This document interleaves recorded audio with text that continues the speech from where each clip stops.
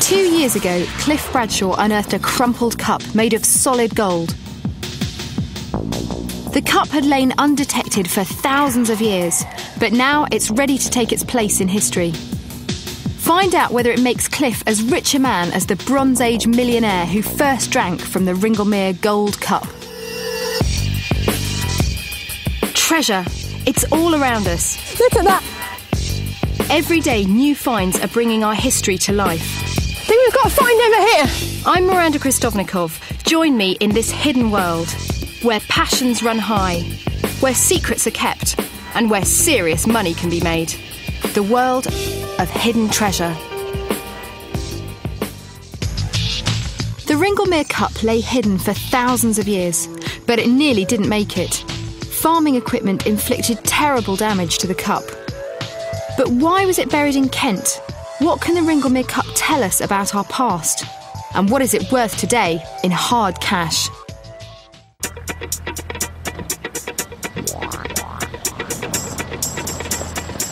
I went down to Kent to meet finder Cliff Bradshaw to hear his story. This is about my fourth visit. I've been out here about 3 or 4 times. On this field? On this field. And I came to the conclusion that this was a Saxon period habitation. What sort of things you found here? Fragments of Saxon brooches, Saxon coins, which is a good indication. So I thought, if there's a living here, there's got to be a burial site. So I scanned the horizon and spotted that mound out there. What, over there? Over there, yeah, That's that mound. Sort of inconceivable. I mean, you know, it doesn't really look like it's raised at all. Well, it was raised to me. Perhaps it was the light, but it seemed pretty obvious to me at the time. Can you see it? Well, neither could I. All I could see was a field.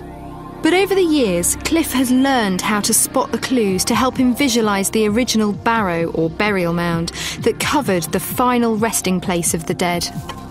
And then I walked to what I thought was the middle of this barrow, and I'm looking at it sloping away from me each side. And having done that, I then walked around the perimeter.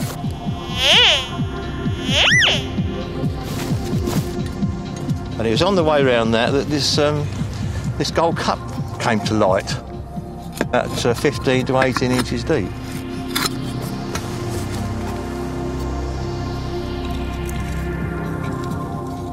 And how did you feel when you found it? Absolutely just stunned. Realised it was gold, obviously very, very old, but it wasn't the Saxon thing I was looking for. It didn't look very Saxon to me, but what was it? Cliff found the answer at home in one of his books. It was identical to the world-famous Rillerton Cup. But that was Bronze Age, which meant that Cliff's cup was over 3,000 years old.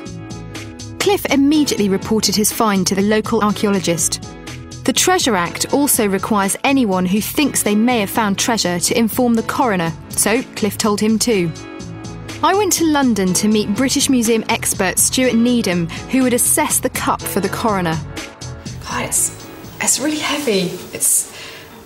It sort of looks quite vulnerable because it's sort of mangled up, but it's very robust, isn't it? It is, yeah.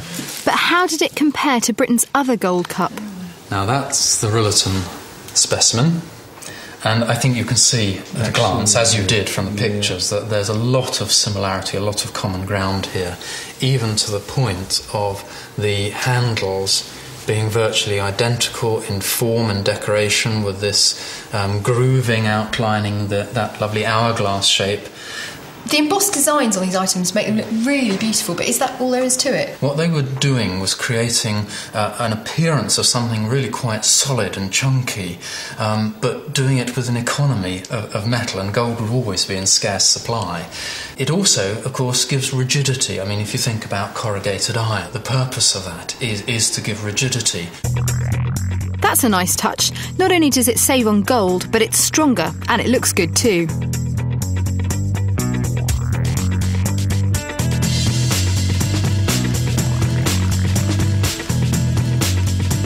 This way of working gold was an artistic hallmark of Britain's early Bronze Age, and it gave me a touch of gold fever.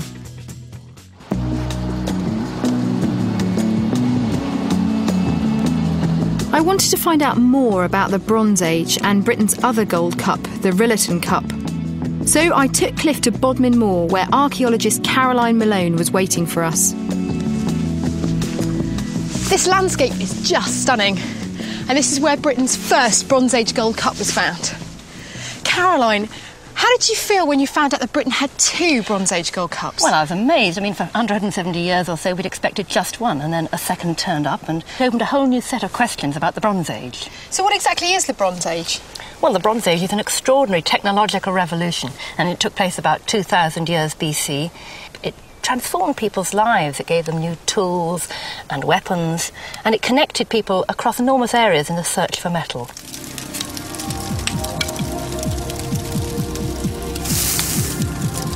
4,000 years ago, bronze objects were the ultimate status symbols. Men became rich by using this metal to produce a glittering array of daggers and axes. Some became Bronze Age millionaires in the process. Would metal workers be a special people at that particular time? Oh, they must have been very important people. They were probably like the witch doctors of such societies. And in fact, they could turn a rock like this raw tin, and through smelting it, they could produce the ore like that, a wonderful silvery material, so from black to silver. And then by mixing it with this copper, you end up with bronze. The most amazing transformation from a liquid rock into this. So what was the impact of the Bronze Age here? Oh, well, you can see the Bronze Age landscape all around us. This is an industrial landscape stuffed with tin and copper on the hills over here. Mines, settlements, houses. But it was also a ritual landscape where the most important ancestors lay buried in barrows that studded the area. 3 can still just be seen high on a distant hilltop. These were the ancestors eyeing the living in the community down below. Caroline took us down to look at the barrow where the celebrated Rillerton Cup was discovered. Most of the burial mounds remained undisturbed for thousands of years. But in the 19th century, many of them were dug out by gentlemen archaeologists.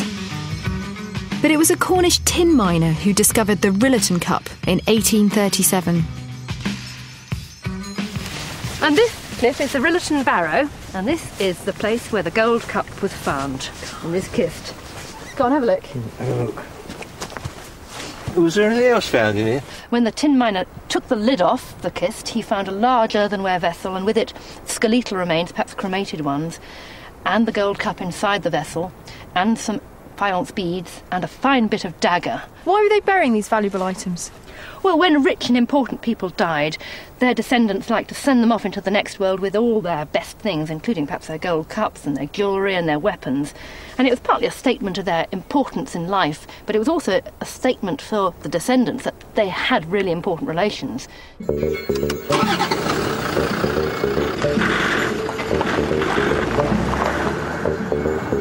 So what about Cliff's barrow?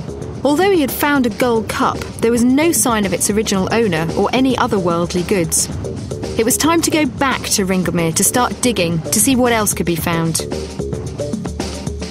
But would Cliff be able to find the find spot? There's a very convenient telegraph post there, and I was able to take some pace measurements from that, and I can go back to that at any time I like. It was 33 paces forward, and then stop, level yourself up, turn left 5 paces, and that was the spot. I can find it any time.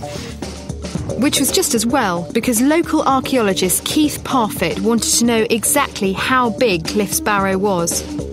Keith had already carried out 2 small excavations. Now he was back to take another look. But what was his plan? He used a model to show me the key features of the site. The cup was found just about there. Right.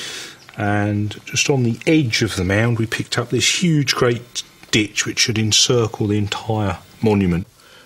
This year's excavation is to take out this area, so we get a slice right the way through the mound, so that should give us a very clear indication of the diameter of the thing, and I think presently it's one of the biggest barrows in Kent. So we started by digging a trench by Cliff's find spot. The dig is finally underway. The digger's moved in and is taking off the first 12 inches of topsoil from our trench. And Cliff and his trusty metal detector are scanning the spoil heaps to check that nothing's been overlooked. Cliff, have you found anything yet? Just these odd bits and pieces here. One coin, doesn't tell us a lot. That's a pistol shot. Not much there then. Time to move on. This time we were luckier. We found part of the ditch that marked the barrow's outer edge. But how big was it? Aerial photographs gave us a clue. Cliff's barrow was clearly visible.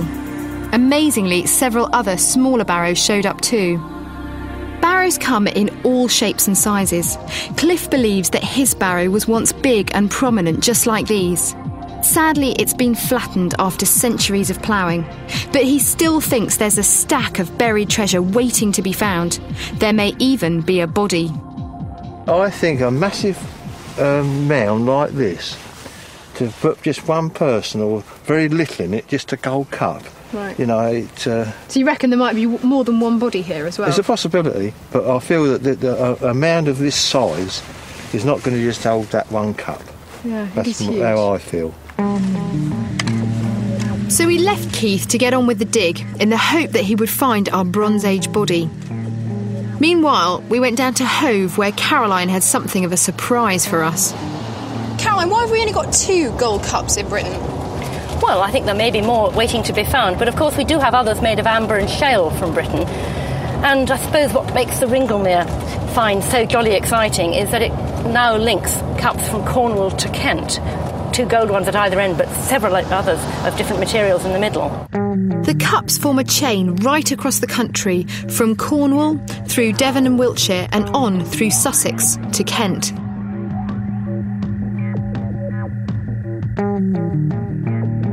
The next link in the chain to Cliff's Gold Cup is Hove's Amber Cup.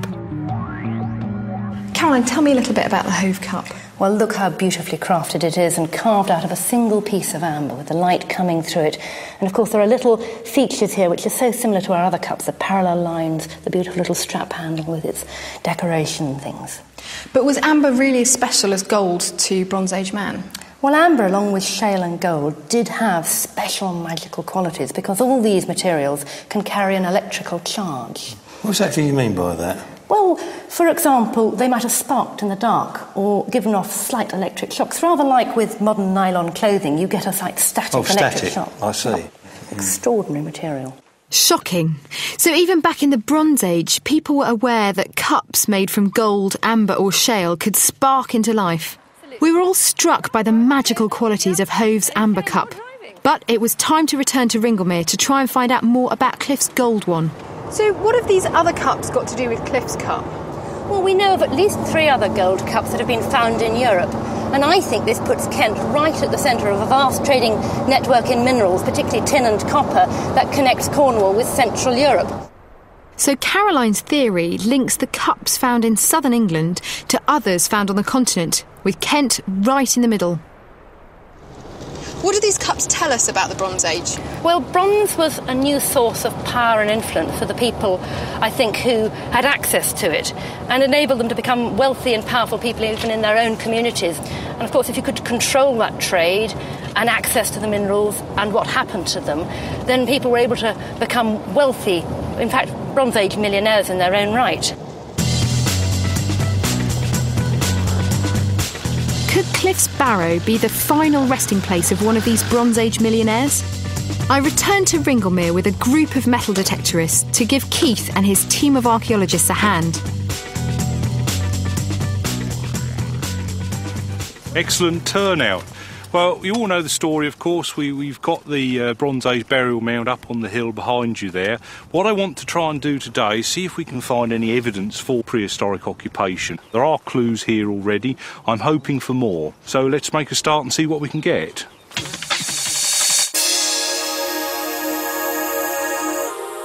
Gavin, how are you getting on? I found 2 Roman coins and a little bit of medieval and...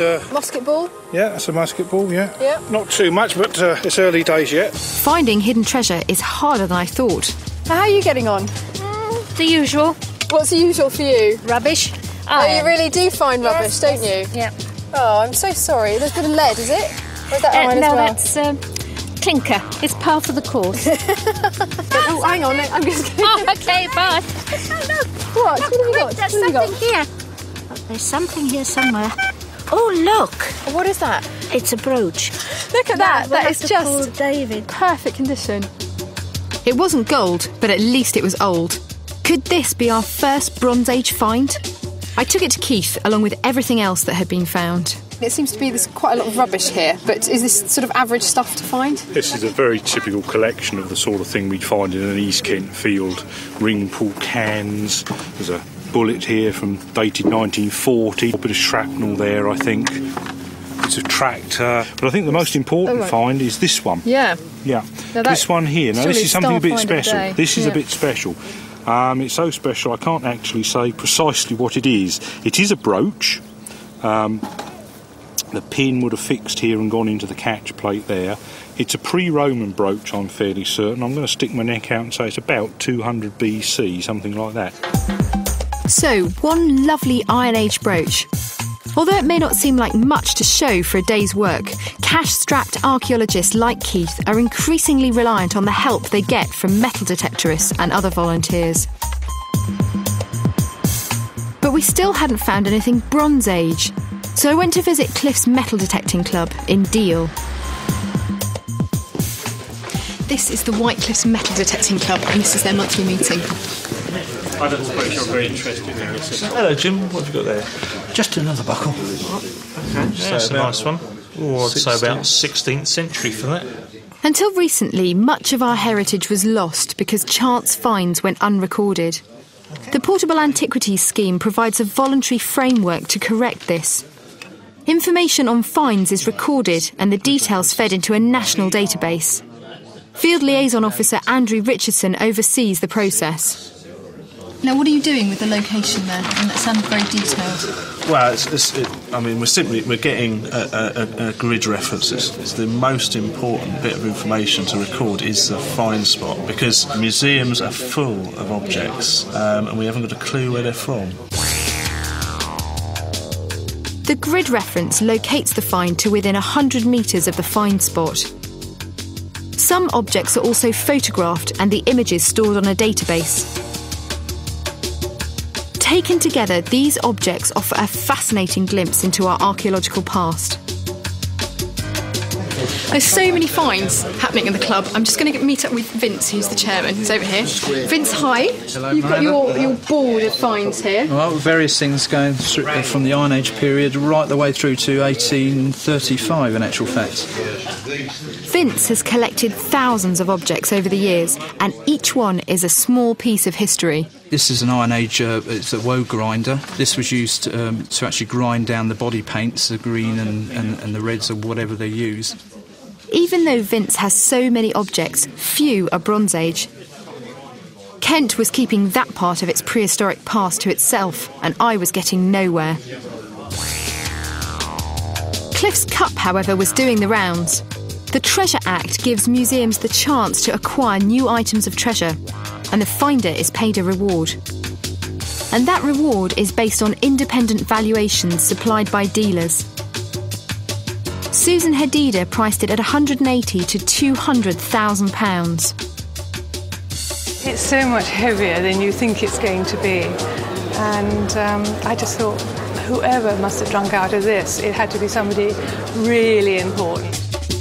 James Eade weighed in at £220,000. This piece, of course, is almost impossible to value. There have been no parallels, direct parallels on the market ever. And Richard Faulkner came in top with a whopping price tag of £250,000. How did he get to that figure? I think of a gut reaction number. Then I go home, do my research, go into my library, and I usually come up with the number I first thought of. Back at the dig, things had really moved on. Hi, Keith. Hello. How's it going? Going very well, actually. It turned out that Keith had a huge barrow on his hands, and he was ready to tell us just how big it was. And then we come to the Great Ring Ditch, which encloses the mound. It's enormous. Huge, great thing. But, of course, now we've got this piece, we can actually work out the diameter of the mound. And it's about just over 40 metres. Well, that must be amongst one of the biggest barrows in the country. Oh, I for think its so, age. yes. In fact, Cliff's Mound turned out to be 41 metres across and some 5 metres high, which could put it in the top 10 biggest barrows of Bronze Age Britain. So the archaeologists are happy. But what about Cliff and his big idea that someone rich is buried here with all his worldly goods right beneath our feet? I feel the chap here is possibly one of these millionaires. He's done society around him a lot of good, and on his death they've venerated him by burying him with a gold cup and erecting this huge monument as a memory of him. However, Ringlemere was holding on to its secrets. There was no sign of the body of a Bronze Age millionaire. But what about the cup? Will it make Cliff a rich man? For that to happen, a coroner has to declare the cup as treasure. And that decision is based on an object being over 300 years old and being of over 10% precious metal. Cliff's cup was made of solid gold, so no problem there. But how old was it? So how do you date the Ringlemere cup? Unfortunately, there's no method yet of dating gold directly. So what exactly can you do then? We have to rely still on stylistic comparisons. In Cliff's case, the answer was supplied by 2 tiny fragments of amber which were found near his cup. Although very small and seemingly unimpressive, it's actually part of an amber pommel, and you can see here how that pommel would have been mounted on top of the hilt of a bronze knife or dagger. These tiny clues led to Cliff's cup being dated to sometime between 2000 and 1500 years BC. Further comparison with the Rillerton cup and dagger narrowed the gap still further to 1700 to 1500 BC. So now you've got a date for the cup. What's the next stage? It's obviously eligible as treasure, so we've written a report on this and sent it to the coroner. Fortunately, Stewart's report did the job and the Ringlemere cup sailed through its inquest. The cup's historic value as a national treasure was assured, but what is it worth today in hard cash? Well, here we have this extraordinary artefact, a Bronze Age gold cup. The level of Cliff's reward is decided by the Treasure Valuation Committee, which meets at the British Museum. The key members of the committee are Jack Ogden, jewellery consultant, Arthur McGregor from the Ashmolean Museum, Tom Curtis, coins expert, Dennis Jordan from the National Council for Metal Detecting, and Chairman Norman Palmer, barrister and art law specialist. The committee has to put a price on Cliff's cup. Part of that decision is based on independent valuations which range from £180,000 to a cool £250,000. The object of the reward system is to give finders an incentive to behave honestly. It does so by awarding them a fair market price. Jack, I'd like to ask you to confirm, if it is the case, that there is a commercial market for something of this nature. Yes, absolutely. I mean, it's a wonderful object. It's a little dented, but it's a superb workmanship. Good, thanks. And do you agree that it is restorable? There is a debate about how much things like this should be reshaped these days, because the very fact of reshaping it is altering it. So if it went to a museum, it may not be restored. If it went to the private market, it probably would. The Treasure Act specifies that finders must not attempt to clean or restore their finds. If they do so, they risk losing some of their reward. But how much will Cliff's reward be? Well, we're beginning to shade now into historic value. Well, I think this has the potential to tell us more than the Rillerton Cup. So I would rate it very highly. Is there artistic virtuosity in this as well? Absolutely, yes. It's a wonderful example of goldsmith's skill. I think it's far better than the Rillerton one in terms of workmanship. Well, perhaps now the time has come for us actually to talk about figures. 350. Let's say 250,000. A little bit over 250, I would say. Between 250 and 300,000. I get a sense that we are beginning to congregate around a figure of £270,000. Yes, I agree with that. Yes, I think that's a happy medium figure. I'm quite happy with that, yeah. So, we have unanimity that this committee should recommend to the Secretary of State the payment of a reward of £270,000, and of course, in accordance with standard practice, that reward will be divided equally between the finder and the landowner. So, good news for Cliff and the landowner, who stand to make £270,000. But there's a catch. British Museum Director Neil McGregor says the museum doesn't have the money. Well, the government doesn't give us any specific money for acquisitions of any sort. So when an important object like the Ringlemere Cup appears, we have to try to find the money from somewhere. It's really very difficult to raise funds. Because there's not an endless pot of money, is there? There's no pot of money at all specifically to buy newly excavated treasure. None at all. This was a bit of a surprise. Fortunately, behind the scenes, British Museum staff have been working hard to raise the cash. But where would the money come from? I went to find out. First stop, the Friends of the British Museum. Do you think you can help the museum buy the cup? Absolutely, yes. We pledged 40,000. This is the National Art Collections Fund. They should be good for a few bob. Let's see how we get on. It's a mesmerically beautiful object, and we hadn't a moment's hesitation in deciding to offer a grant of £45,000. National Heritage Memorial Fund. Sounds promising. So are you able to help buy this cup for the British Museum? Unfortunately, we can't. We have no more money in the coffers for this year. What, not a penny? Not a single penny. It's the Heritage Lottery Fund, and it's our last chance. Now, haven't we met somewhere before? Yes, I'm both the head of the National Heritage Memorial Fund and the Director of Operations at the Heritage Lottery Fund. So are you able to help the British Museum buy the cup? Because of the access benefits and the public benefits and the local benefits that the British Museum are promising, I'm very pleased to say that we've decided to give a grant of £185,000 for the purchase of the cup. Wow, fantastic news. It looks like the British Museum are going to be able to raise the money. And so it turned out. The British Museum was able to acquire Cliff's cup. All that was left was for them to complete the deal. Good. Thank you very much for coming. Thank you very much. And to announce to a grateful nation that they have gained another piece of public treasure. May I welcome you this morning to the museum and to the announcement of, really what is for the museum a remarkable 250th birthday present, thanks to the individual who made this morning possible, Cliff Bradshaw. Who, as you know, is the hero of the hour and who is convinced that there are many more objects waiting to be discovered there. The cup was given star treatment as members of staff paraded it before the world's press. But the Ringlemere Gold Cup was now the British Museum's, and all Cliff had left was his memories and a very large cheque. So, Cliff, the big question, what are you going to do with the money? What I'm going to do with the money? I've got 4 children, 13 grandchildren. I want to put a smile on all their faces. Oh, that's lovely. And then I'm going to treat myself to a small 4x4, so I can get across to the sites a lot easier. Brilliant.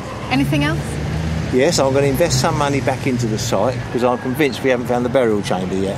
Right, you reckon there's more hidden treasure there? Absolutely. Someone's laying there with gold armbands, possibly gold earrings. Right, who do you reckon was buried there then?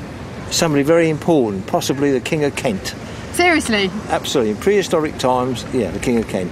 God, I hope so. And true to his word, Cliff is still out there looking. Good luck, Cliff.